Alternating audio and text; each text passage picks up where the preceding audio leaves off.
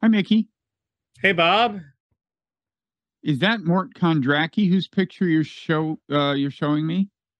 I'm glad you recognized it because it's not a very good picture, but it's the one I found. Yes, Right. It's Mort Kondracki. I know Mort pretty well. I had an office next to his for years. Right. He was at the New Republic, and he was a very good reporter.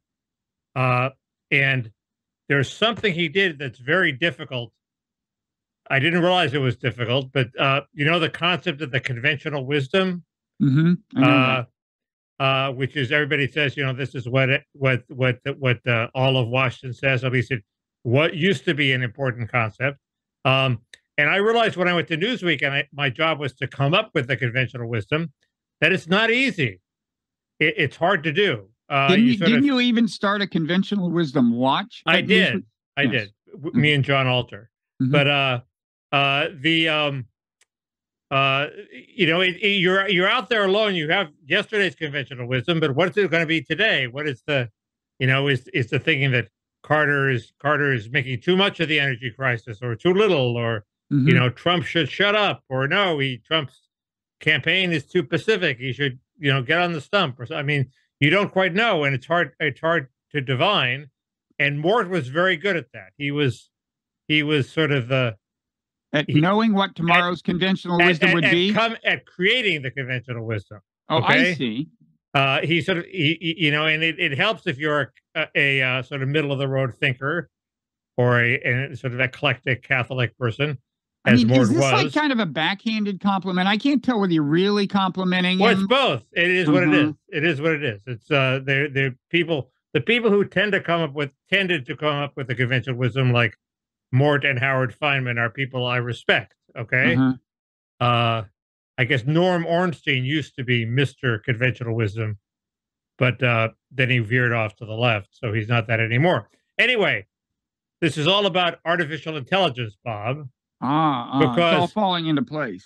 Because you wrote an article in your newsletter, basically pointing out that because artificial intelligence, you know, at least ChatGPT 3, the kind of language model that they use for that, the large learning model or whatever, it ingests basically everything written. So everything that's written, so it just reflects what's written. It reflects the conventional wisdom that is embodied in those texts. And my question is, that's sort of bad, you know, in itself, but also, is it capable of doing what Mort Kondracki did, which is come up with new conventional wisdom, or is it just going to plod along in the same old rut that the existing written material that it's ingested embodies? No, I think as it stands, it can't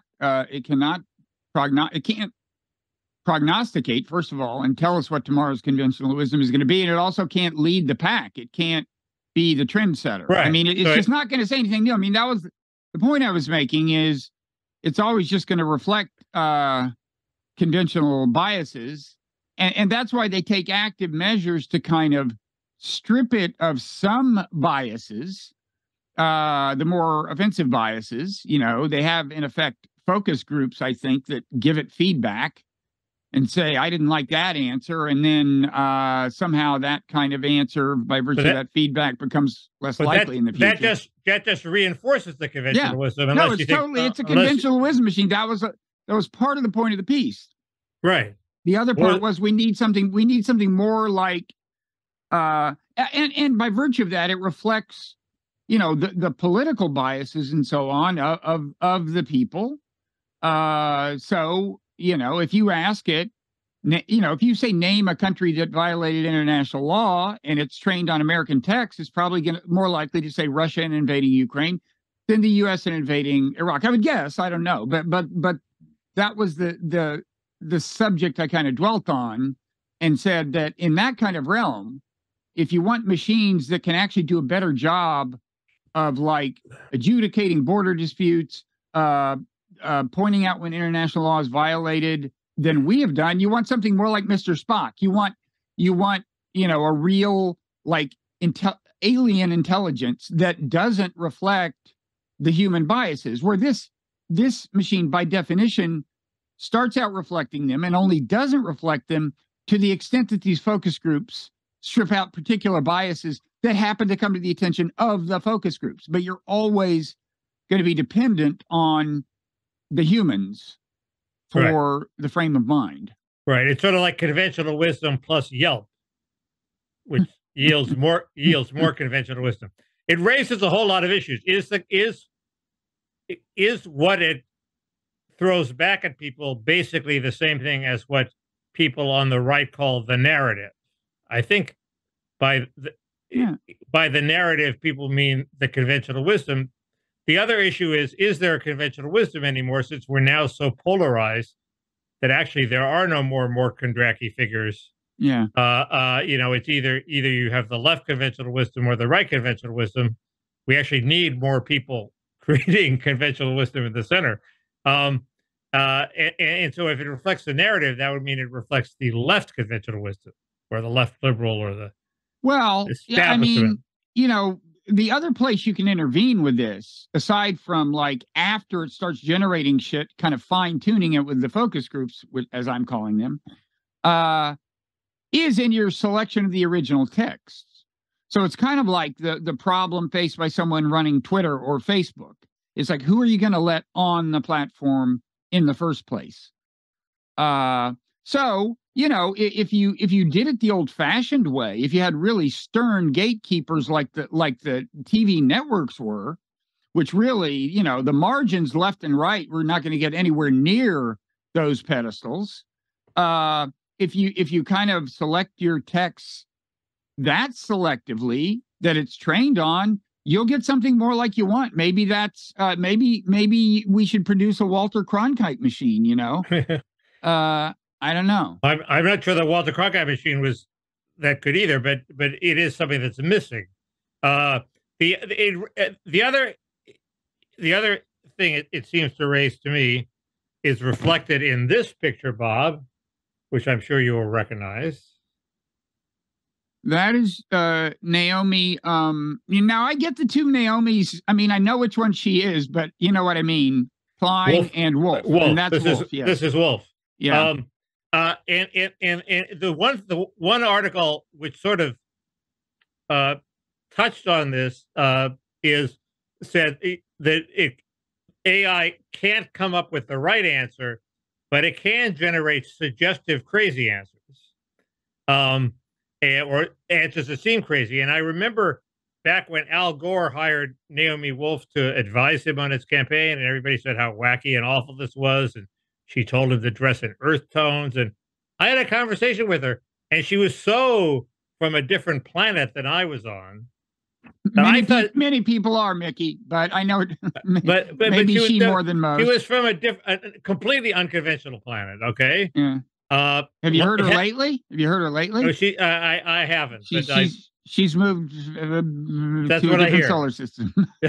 That's what I hear. But the point is, I thought this was actually good for Al Gore, because she was so from left field or some different field that it forces you to rethink your suppositions from the ground up. Say, wait, why do I think this is wrong? Okay, it's because I believe in this, or maybe it's not wrong. It was like you tear it down before you can build it up. And maybe AI is good for that. It can't generate the conventional wisdom, but it can force you to rethink. Can't generate new conventional wisdom, but it can force you to rethink why you hold the old conventional wisdom, because it can come up with like wacky answers. It does do wacky stuff. I mean, like somebody I just saw online was pointing out that, like, if you ask it a question like, what's the most cited text, something straightforward, to come up with a certain kind of famous academic paper, it'll just make up a paper that doesn't even exist. And I think that gets back to the fact that what it's really doing, there's no understanding in there as I understand it. And I really do want to find somebody who can explain this stuff and get them on the podcast. But it basically looks for statistical patterns among words. That's kind of it. And it does that. It looks for all kinds of arcane structural patterns in the frequency of words, but I think it's kind of like, you know, if you ask it, where is the nearest diner?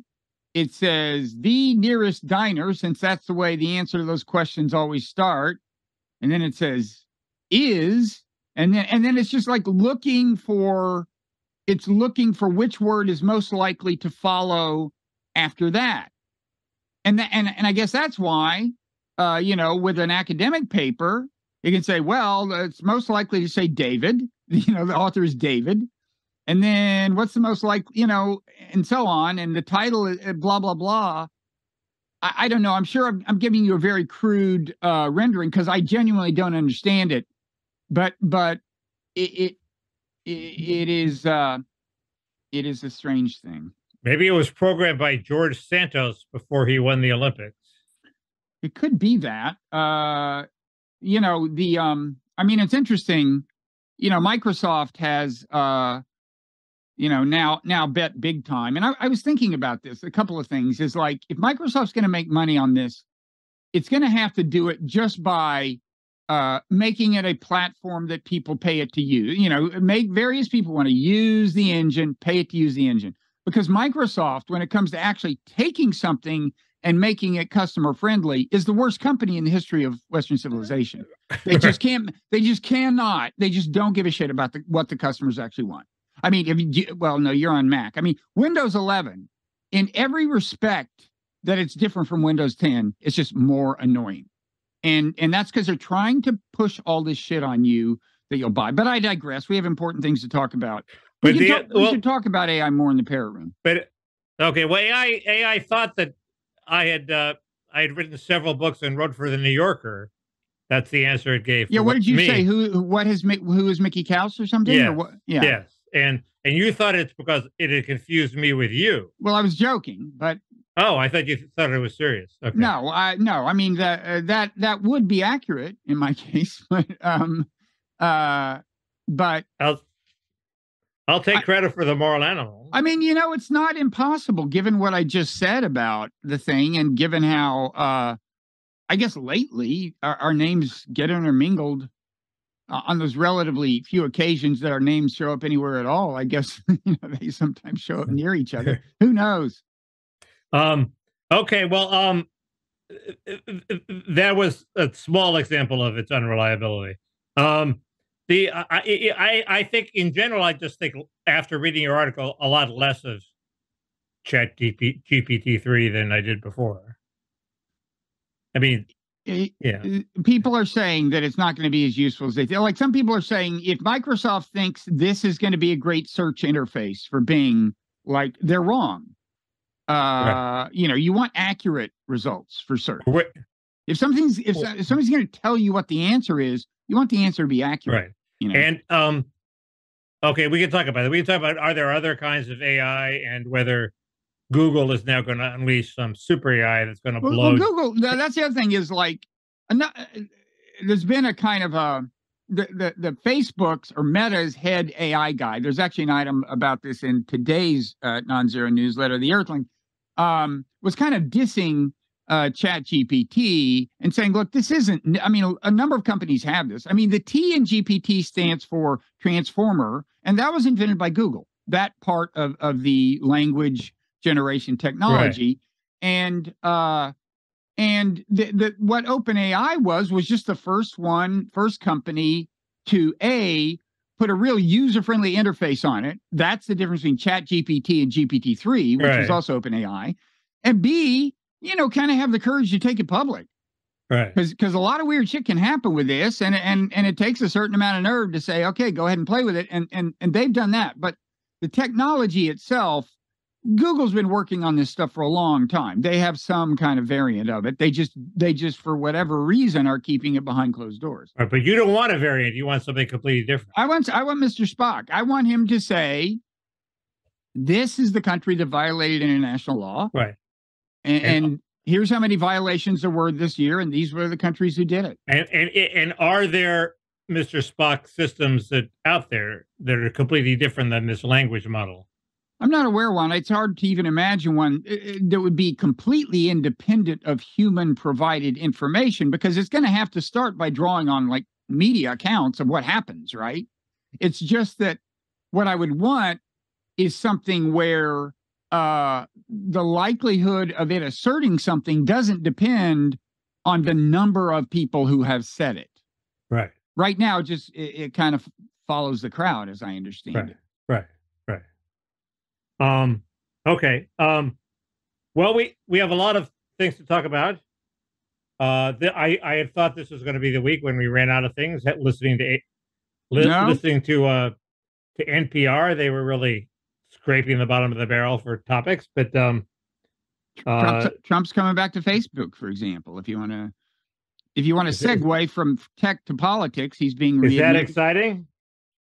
I don't find that exciting. No, I think what's more interesting is he's not back on Twitter yet, right? Although he's now allowed. I mean, he's. I don't think he's allowed, but he hasn't done it. Yeah. It's a voluntary decision on his part. In part, I guess, because it was competing with his own pathetic network. Yeah. But that's a matter of time.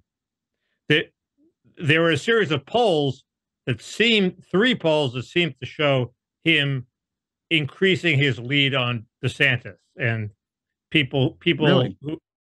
people who had said, well, don't count Trump out. You're crazy to crown DeSantis. Were sort of crowing about these three polls. They didn't show him trouncing DeSantis. They showed him 48 to 34, which if you're a front runner like Trump is historically not a good place to be at this stage in the contest. It's basically where Lyndon Johnson was at the time he dropped out of the race. Yeah. It's not that good. Plus, there was a poll of polls by Charles Franklin, who is, I guess, a Michigan pollster, very respected, that showed that Trump was basically bubbling along at the same level of favorability, but DeSantis was steadily rising in favorability and declining in unfavorability, and more people were knowing about it. So those two aren't incompatible. It could be that people think more and more better and better of DeSantis, but they're just in the head-to-head against Trump. I guess this was a good period for Trump. I think it was a good period because he shut up, because nobody knew, right. He's out of sight, out of mind, and so he's looking better, while Biden's in trouble because of this document craziness. So, that's how I interpret it. I don't interpret it as Trump is going to now the favorite, because there was a poll of New Hampshire. He's way behind in New Hampshire. DeSantis is beating him soundly in the early primary states, which historically is how you kill a frontrunner. Mm-hmm. So that's my line. So you're still predicting Trump won't be the nominee? Correct. Are there people who haven't been discussed? I mean, how's that Nikki Haley looking? How's Tony Blinken? Blinken. Douglas Murray wrote a piece where he mentioned Tony Blinken as a potential presidential candidate. I'd never heard that. It's kind of not crazy when you think about it. I don't think it makes a lot of sense. He's not to my mind, he's not a super impressive speaker. He's got a little of that weird Mike Pompeo kind of fidgetiness, kind of a little, you know what I mean? Yeah. Kind of a little bit of insecurity about the presentation. I've seen it on him. I haven't seen it on Pompeo. I spent as little time watching Pompeo as possible. Well, he's back in the news because he's got that book that he was the lead blurber of. Yeah. Anyway, Blinken is the sort of guy he's sort of like the Martin Sheen. He would never be elected. Mm-hmm. He would never be elected. He has, for one thing, what does he think of domestic policy? I mean, he's a foreign policy guy. He's a smart guy. He could think up the shit to say about domestic. He could talk a good game. Okay, he might actually be a pretty good president if he was somehow thrust into office. Which leads me to the incredibly terrifying thing about Trump are the three women who are competing to be his vice president. You will never guess who they are. Marjorie Taylor Greene. That's one. Marjorie Taylor Greene is on this big respectability kick where she endorsed McCarthy and she's playing ball and she's a team player. It's all because she wants to be vice president. Well, Nikki Haley would love it, but he wouldn't have her at this point, right? She's at At this point, well, I don't know. You never know. I thought John Kerry hated John Edwards so much that he would never choose him as vice president. Yet he did. Trump will. Well, and look at Biden's vice president. Somebody who on the debate stage kind of like took a stiletto to his face. Yeah, yeah. So Haley's still in the running, but she's not one of the three I'm thinking of. You're gonna have to help me out here. Not what's her, not Boebert. Not Boebert. No. Boebert has continued to be irresponsible while I'm going to go out on a limb and rule out Liz Cheney. Am I right about that, Mickey? Yeah, you're right about that. It's not Liz Cheney. So tell me, who is it? Carrie Lake. Oh, yeah. What else has she got to do? She could be running for Senate. I mean, she could be doing a lot of things. She's blowing her entire career. Her only hope now is that Trump so values her refusing to concede defeat in her election that and she sucks up to him that he chooses her. And the third one is Elise Stefanik, who is a little more. You have to sort of.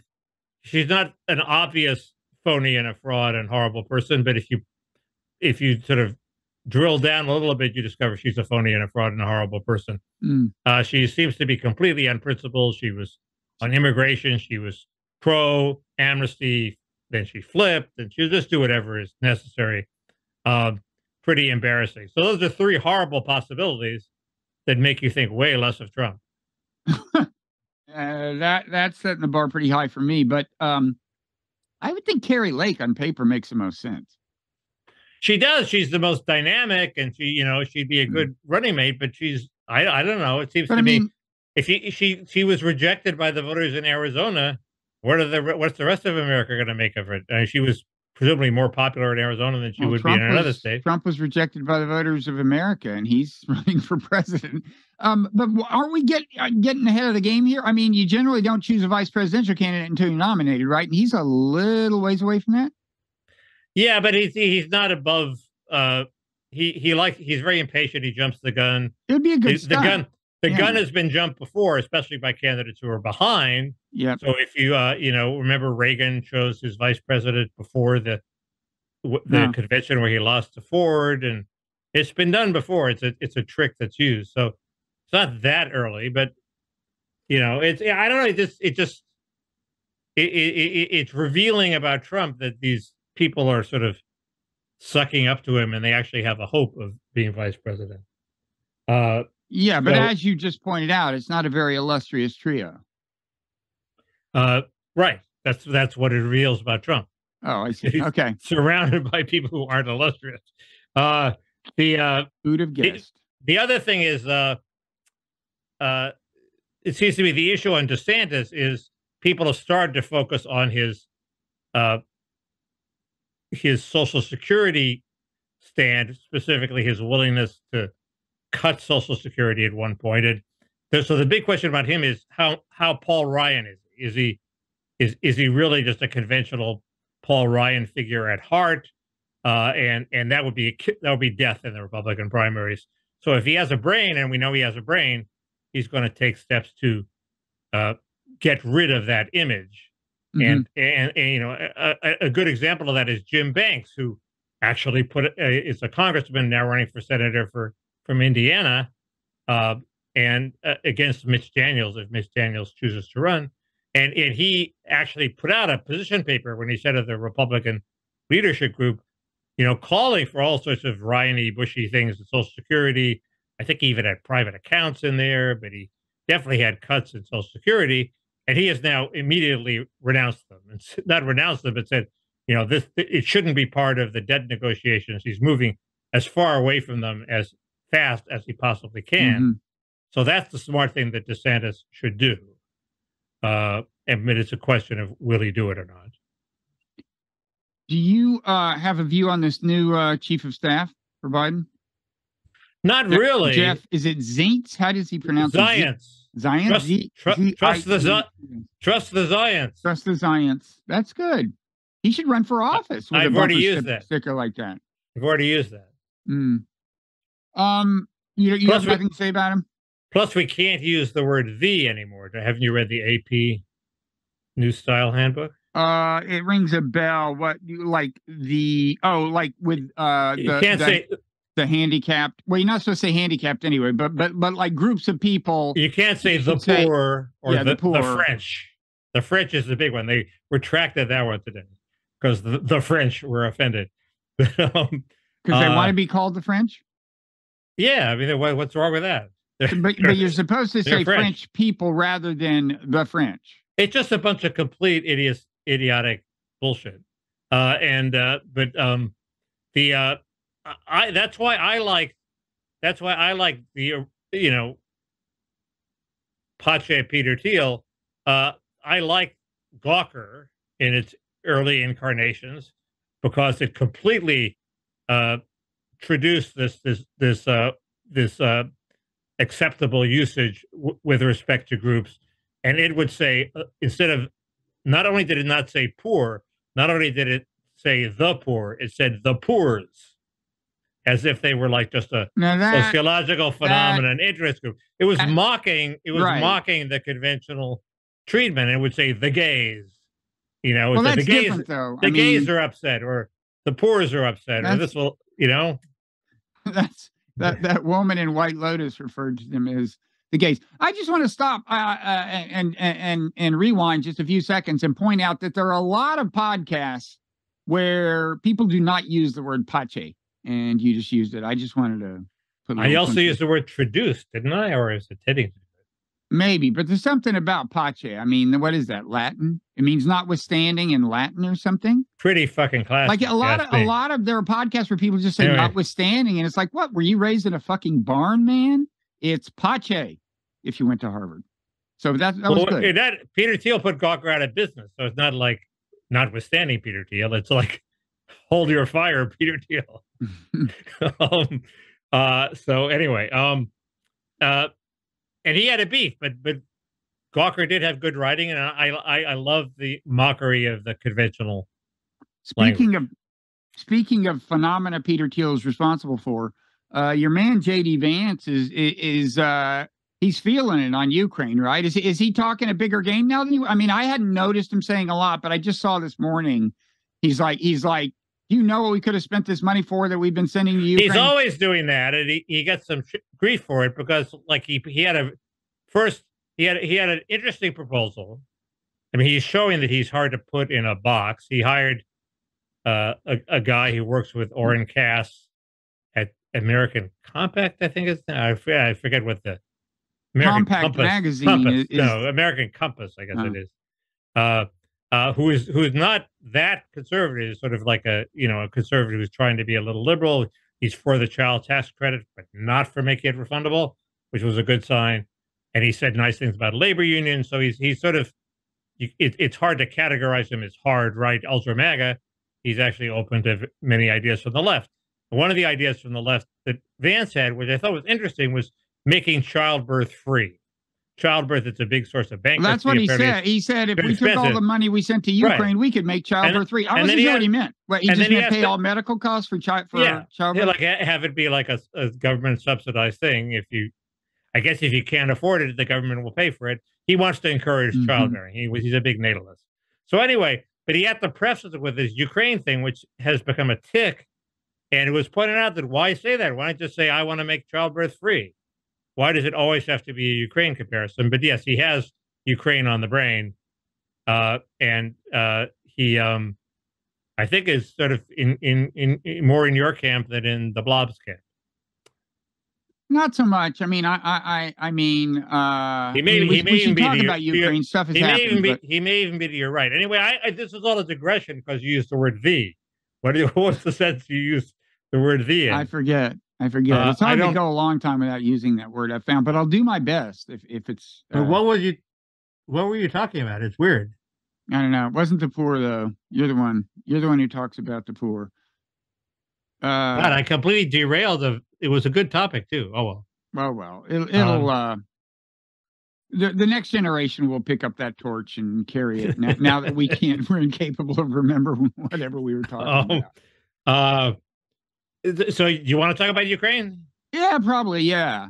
It's so a few things. First of all, this corruption thing, a number of like regional governors or something, plus some people in the actual administration, Zelensky fired for corruption.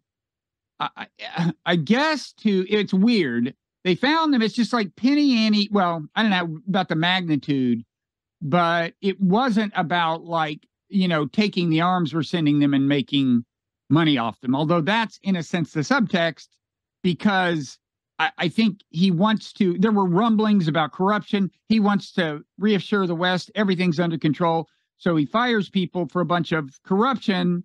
And as it happens, it's not the kind of corruption he wouldn't want us to hear about, right? I mean, so these guys, for all I know, were dealing weapons and shit, but they just mentioned that they were overcharging for food or something. There was also a guy in a related who was fired kind of almost the same day. I mean, first I have to say, these guys are masters of public relations.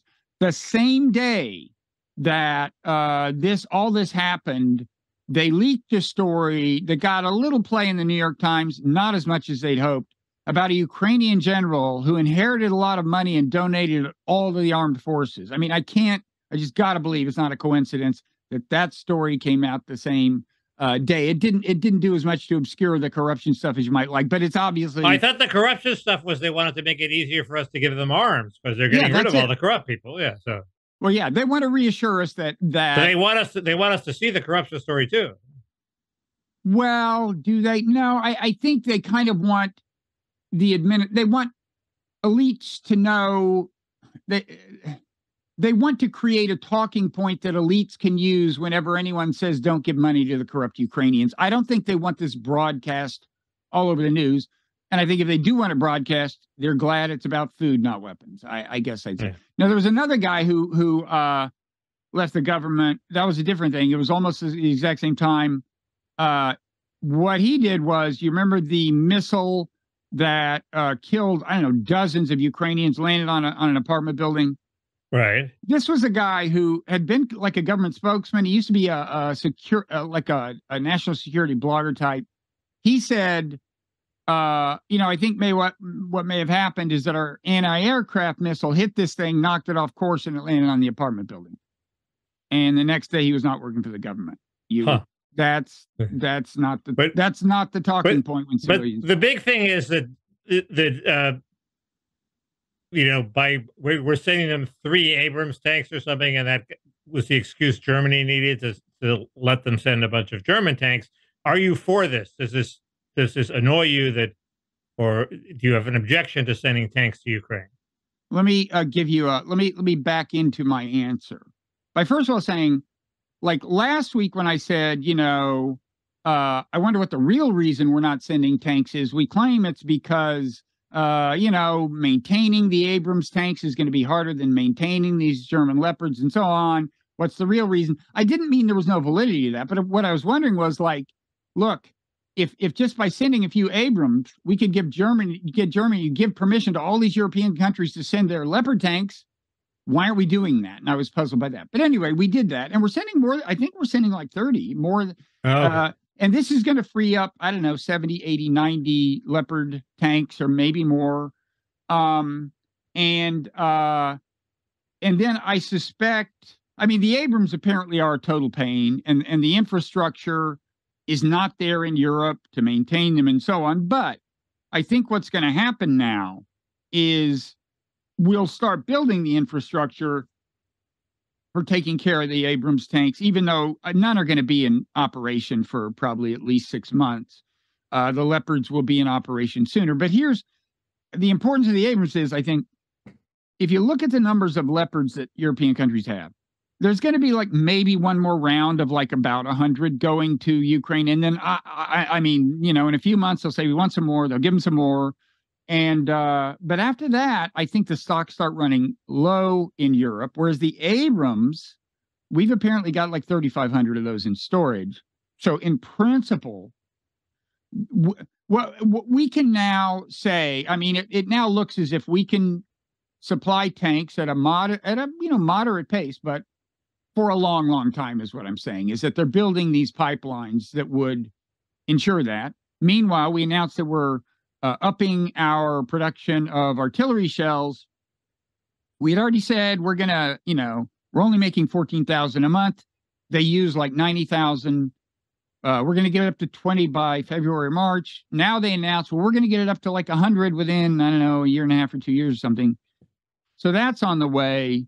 And now I'm backing into the answer to the question, which is, okay, so with all the stuff that's the weapons that are going to Ukraine and these supply lines, and we're building the infrastructure for artillery shells, we can plausibly say to Russia, look, we can keep this going for a long time. It's going to be a while before Ukraine runs out of people, even though, as I've said before, they're going to run out of people before Russia does, and that's a problem. But we can now say to Russia, how long do you want to play this game? We can probably, with this kind of support, they can probably keep you from some huge breakthrough. You're probably not going to get a whole lot more land. Why don't we start talking peace? And unless you want to risk, your troops getting seriously rolled back.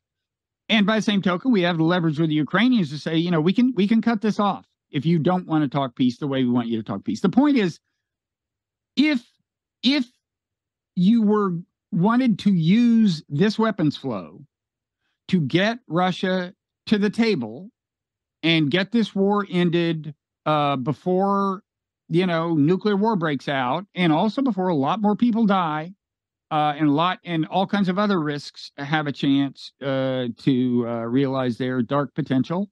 If you're going to use it that way, I'd say great. Let's start sending tanks, and then let's use them as leverage. But will this administration do this? I doubt it. I don't know.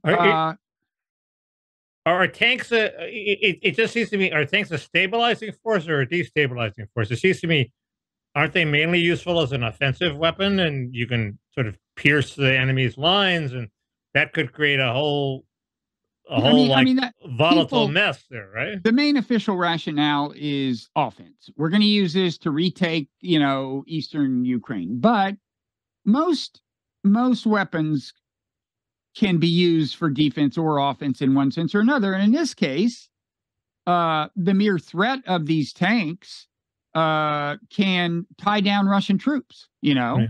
Or you can use them in a feint, and because of all of this armor, the Russians are going to have to commit a lot of resources to a particular place, and then can't use them to launch an offensive in some other place. So right. It can work both ways, but people are talking about them as offensive weapons. When are they less destabilizing in the sense that I read some from some sort of anti-interventionist war skeptic, what happens when the first U.S. supplied missile hits the first Russian city? How does Russia react? And that does seem to be a huge risk. There seems to be less risk about providing tanks. I mean, they're not going to destroy a Russian city. Although Russia's acting as if, the tanks are, the idea of the tanks is to invade Russia. You can't tell how much of this is sincere. Russia started putting anti-aircraft stuff on top of the Ministry of Defense, apartment building in Moscow. And it's not like, I gather it's for drones, because I think they have missile systems in place already. And I can't tell the extent to which they think this is a real threat, which it could be. Ukraine has used drones this way, or they're just trying to scare the people into thinking that this is a fight for national salvation. But I don't know. What was I didn't answer your question. The question is, are tanks less threatening? And the bigger question is, the missiles. What if one of our missiles struck a city? Would Russia ignore it? Would that cause them to press the nuclear button? Would it cause the populace to say this war is a bad idea? Or would it cause the population to think we have to fight this war? Let's go all out. Oh, I think if American missiles hit a Russian city, that would be good for Putin politically in terms of the amount of support he has. I was talking to Nikita, our friend Nikita, on a podcast that's going to air Tuesday, and he was saying just quit paying attention to public opinion polls. He's hearing that that the percentage of Russians who just refuse to respond is in some cases up to 97%. So we don't know what kind of support he's got. I would think that would increase it. The U.S. has been pretty restrictive with even the relatively long range missiles, the HIMARS we've given them. I think we've laid down the law about where they can and can't be used. Certainly not on Russian turf. Ukraine is agitating for the longer range missiles, including the longer range version of those HIMARS, or the ones that can go from the same launchers. But we've been, I don't know, we'll see. But we're just loosening things up in general. And, people say, well, Putin says it's his red line, but apparently it's not. Yeah, I don't think any weapon system is the thing that's going to get him to do something super incendiary, possibly including nuclear weapons. I think it's about when he feels politically imperiled, when he feels like he has to advance on the battlefield, or he will be imperiled politically, or he can't suffer any more losses, or he will be imperiled politically. And as I've said, we just don't know where that is. What about, isn't it obvious that now the Russians launched their offensive before all the tanks get there? There have been, stories saying that that's an incentive. I don't think the tanks will be operational big time until, there's the winter when the ground is frozen enough to launch offensives, although this is a pretty warm winter, and that hasn't happened as fast as usual. I don't know what status is now. Then there's the wet season when it's too wet. And then like around mid-April, the ground is firm enough again. I think the soonest these tanks will be ready is then. And look, the Russians are being pretty active. Most of the offensive action, at least offensive attempts, as far as I can tell, are coming from the Russia side. There's a town called Vuhledar in the south that's very important logistically. If the Russians can control it, apparently then they can start making use of this rail line in the south, which would really be a big logistical boost. They're fighting for that right now. That's a big one. And they're making incremental progress north of there in the places we've talked about. If the ground's not frozen now, when is it going to freeze? I think it's half and half. It's like it's freezing like every day. It's above freezing for part of the time and below freezing for part of the time. So so it's not rock solid ground, but probably you can it's probably pretty hard. I don't know. Well, the Abrams is sort of a light, has a light touch on the land. I'm sure that the Abrams will be able to. Sarcasm. Are these tons or metric tons? Because they're saying these things like 70 tons or something, right? It's like, I believe it. 70 real tons, like 2,000 pounds. I'm joking. The answer is I don't know. It sounds. I assume metric tons heavier than even the Ford electric pickup, which is 6,000 pounds. They also have that uranium armor, right? That's not light. No, they're super heavy, and apparently they're saying like the infrastructure issue is so much more complicated than people realize. And even with the Leopards, there's a lot of different variants of the Leopards. And in some cases, the parts are different. But like with the Abrams, the bridges, the standard issue bridges they would use to put across like a creek or river or something for a Leopard tank, and Abrams might fall through them. They're not they're not verified up to Abrams level. So you might have to bring in a whole bunch of mobile bridges that are different from the mobile bridges. I don't know.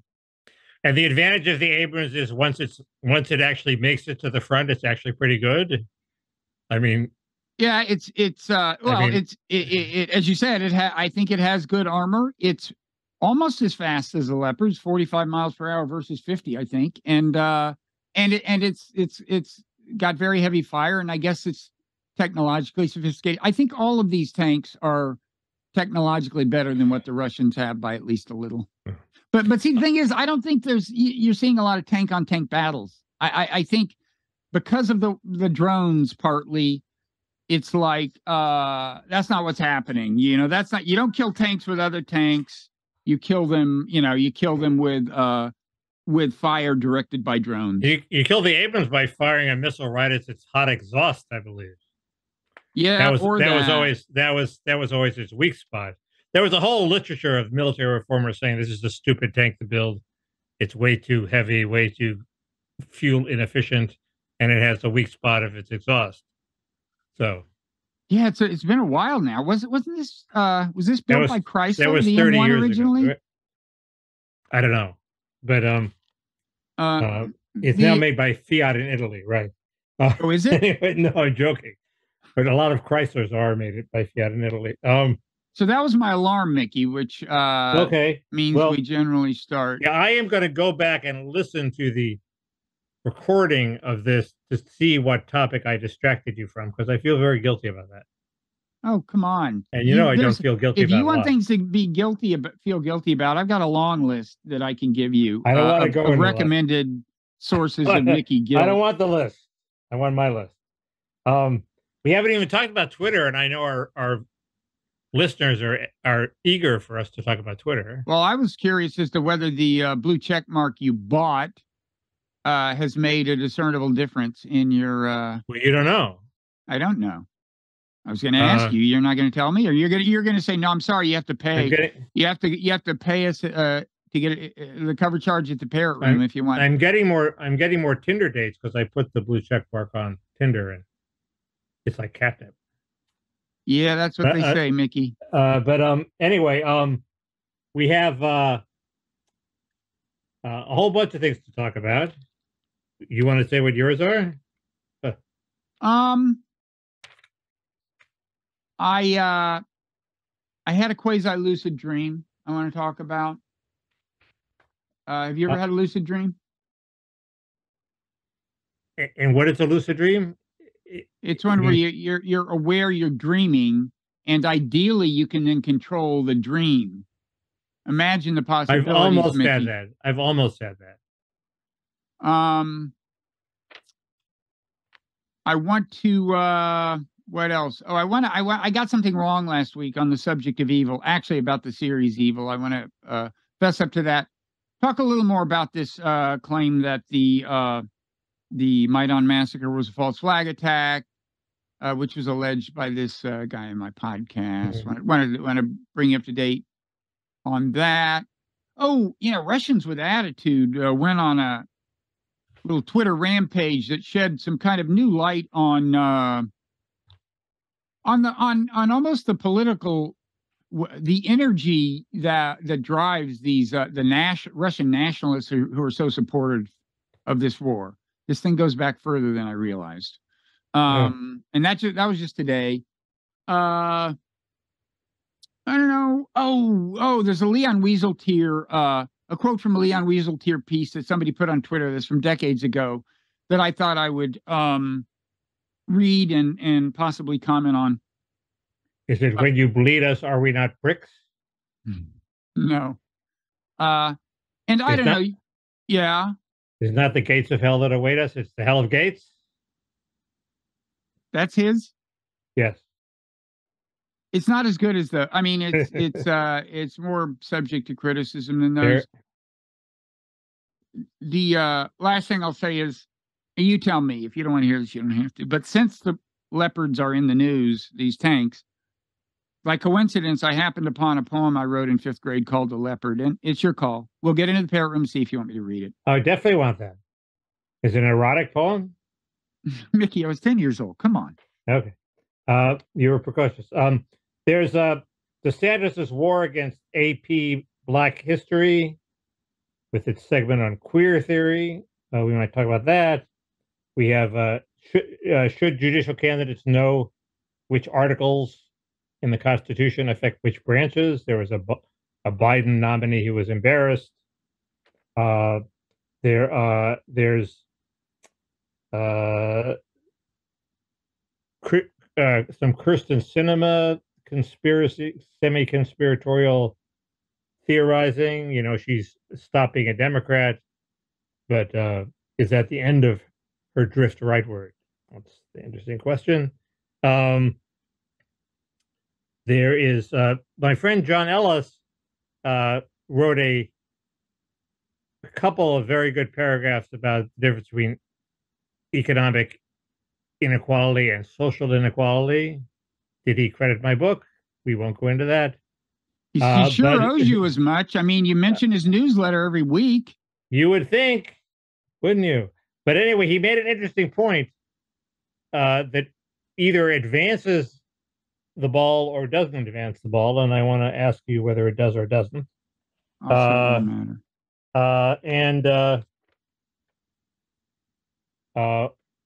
matter. There's some exciting child tax credit news, Mm-hmm. and I want to know, why is Google going to collapse?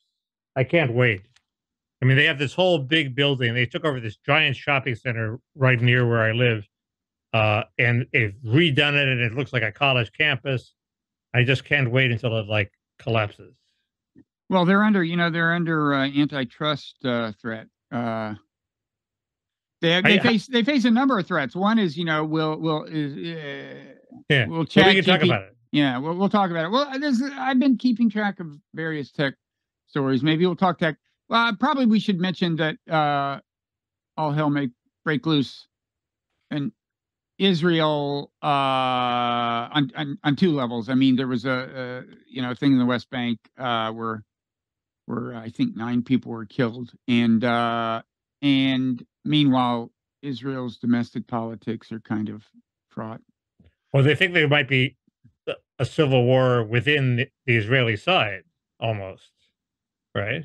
Almost. I mean, it's tense. Yeah. We can talk a little bit. Okay. Pretty exciting. Okay. Well, the lucid dream thing is, I find them fascinating. Okay. And people sort of don't want us to talk about TV shows, or some extremely vehement commenters don't want us to talk about TV shows. We don't have any of those. We don't have any of those. Well, the TV show Evil, but I'm just going to straighten out one thing about it. It's okay. It's in the archives, that show. It's not. Yeah. Okay. All right. So we will see. Patreon.com/Parrot Room is where we will see. Wait. First to Evil. I thought I saw signs of autonomy on the Parrot. I'm not sure it said exactly what you said. This is getting scary. There's a Twilight Zone about this, Mickey. Okay. Well, yeah. I thought First to Evil was pretty witty of the Parrot. We're talking about Google, a very right? witty Parrot. Yeah. It was. Yeah. Okay. I get no credit. The nickel just dropped. I get the joke, and I'm. I get no respect around here. I'm ROTFL, and we'll see people in the Parrot Room.